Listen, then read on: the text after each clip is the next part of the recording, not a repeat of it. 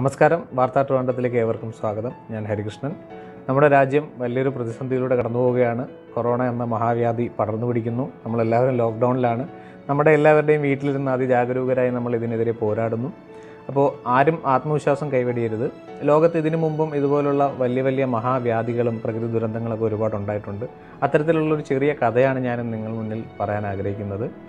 1989 അർമേനിയയിൽ വലിയൊരു ഭൂകമ്പം നടന്നു. അന്ന് അവിടെ അതിവലിയൊരു നാശനഷ്ടം തന്നെ അവിടെ ഉണ്ടായി.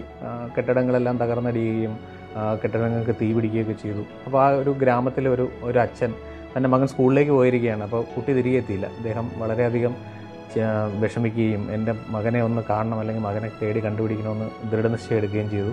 അതിനെ അദ്ദേഹം പുറത്തേക്ക് ഇറങ്ങി കുട്ടിയുടെ സ്കൂളിൻ്റെ പരിസരത്തേക്ക് പോയി.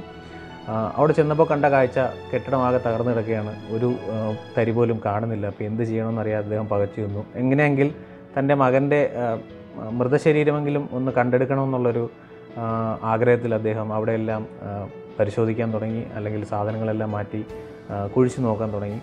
ചുറ്റും കണ്ടു നിന്നവർ അദ്ദേഹത്തിനെ പിന്തിരിപ്പിക്കാൻ ശ്രമിച്ചു. അവർ പറഞ്ഞു, ഇനിയും ഇതുപോലൊരു ഭൂകമ്പം ഉണ്ടാവാൻ ചാൻസ് ഉണ്ട്. അപ്പോൾ എല്ലാവരും അവരവരുടെ സേഫായിട്ടുള്ളൊരു പ്ലേസിലേക്ക് പോവുകയാണ്. നിങ്ങളും ഇത് തുടരാതെ വീട്ടിലേക്ക് അല്ലെങ്കിൽ ഒരു സേഫായിട്ടുള്ളൊരു സ്ഥലത്തേക്ക് പോകാമെന്ന് പറഞ്ഞു. അപ്പോൾ പോലീസോ അല്ലെങ്കിൽ സിറ്റി അധികൃതരോ ആരും അദ്ദേഹത്തിനെ സഹായിക്കാൻ തയ്യാറായില്ല. അദ്ദേഹം ഒറ്റയ്ക്ക് തന്നെ 24 മണിക്കൂർ സമയം അവിടെ ചെലവഴിക്കുകയും പാറകളും അല്ലെങ്കിൽ കെട്ടിടാവശിഷ്ടങ്ങളൊക്കെ മാറ്റി തൻ്റെ മകനെ കണ്ടുപിടിക്കാനുള്ള ശ്രമത്തിൽ ഇങ്ങനെ അലയുകയും ചെയ്തു.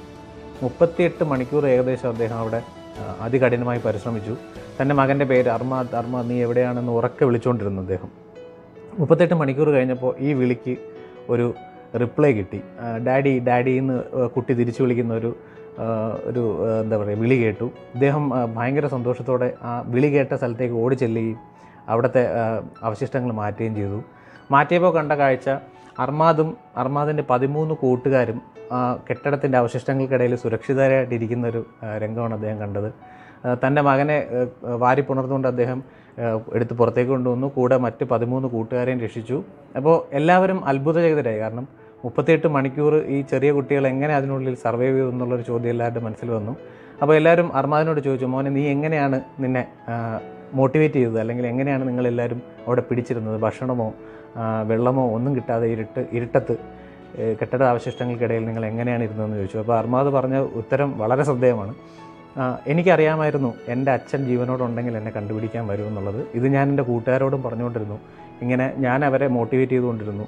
എൻ്റെ അച്ഛൻ ജീവനോടുണ്ടെങ്കിൽ എന്തായാലും എന്നെ കണ്ടുപിടിക്കാൻ എത്തുമെന്ന് എനിക്ക് ഉറപ്പുണ്ടായിരുന്നു എന്ന് അർമാദ് പിന്നെയും പറഞ്ഞു. അപ്പോൾ ഇത് നമ്മൾ ഒരു പിതൃപുത്ര ബന്ധത്തിൻ്റെ അല്ലെങ്കിൽ ആത്മകഥയാണിത്. ആ ഒരു ബന്ധത്തിൻ്റെ വലിയൊരു വിലയാണ് ഇത് കാണിക്കുന്നത്. അപ്പോൾ ആത്മവിശ്വാസം കൈവെടിയാതെ നമുക്കും ഈ ഒരു മഹാവ്യാധിക്കെതിരെ പോരാടാം. കൊറോണ എന്നുള്ള മഹാവ്യാധി നമുക്ക് പോരാടി നേരിടാൻ സാധിക്കുമെന്നുള്ള ഒരു ഉറച്ച വിശ്വാസം നമുക്ക് എല്ലാവർക്കും വേണം. അപ്പോൾ ഇത്തരം കഥകളും കാര്യങ്ങളും ഈ ഒരു അവസരത്തിൽ നിങ്ങൾ ഷെയർ ചെയ്യാൻ ശ്രമിക്കുക. അപ്പോൾ ഈ കഥ നിങ്ങൾക്ക് ഇഷ്ടപ്പെട്ടെന്ന് ഞാൻ വിചാരിക്കുന്നു. ഇത് ഇഷ്ടപ്പെടുകയാണെങ്കിൽ ഇത് ഷെയർ ചെയ്യുക. കൂടുതൽ കഥകളും വീഡിയോകൾക്കുമായി ഞങ്ങളുടെ യൂട്യൂബ് ചാനൽ സബ്സ്ക്രൈബ് ചെയ്യുക. ഇത്രയും പറഞ്ഞുകൊണ്ട് അവസാനിപ്പിക്കുന്നു. Signing off. നമസ്കാരം.